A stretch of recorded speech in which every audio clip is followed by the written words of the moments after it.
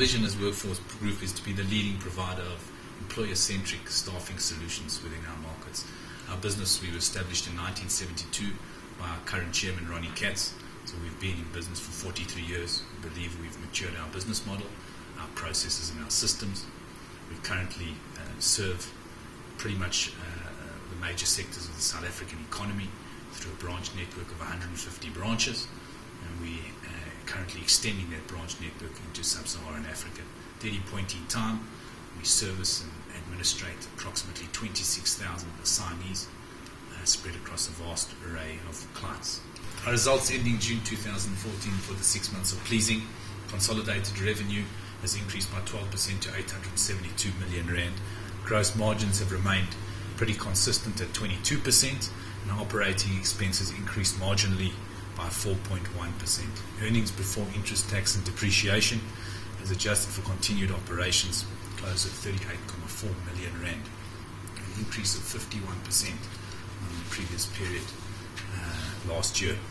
Our continued focus on working capital management has resulted in a reduction in our debtors days to 49 days as compared to 51 days in the same comparative period last year.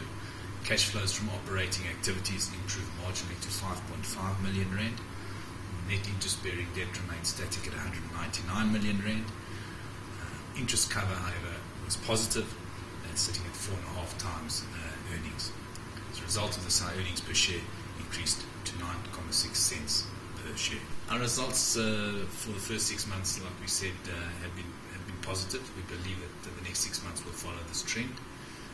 Our business is growing. Our core business is growing specifically within South Africa, and we've made substantial inroads into Sub-Saharan Africa, where the market, specifically in the area of projects, is considerable for us.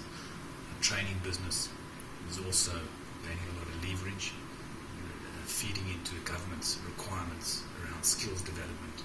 We continue to take advantage of this, and we continue to expand on that capability. Employee tax incentive and other training incentives that are being put in place by our government to stimulate youth employment is something that the group is playing a major facilitative role in.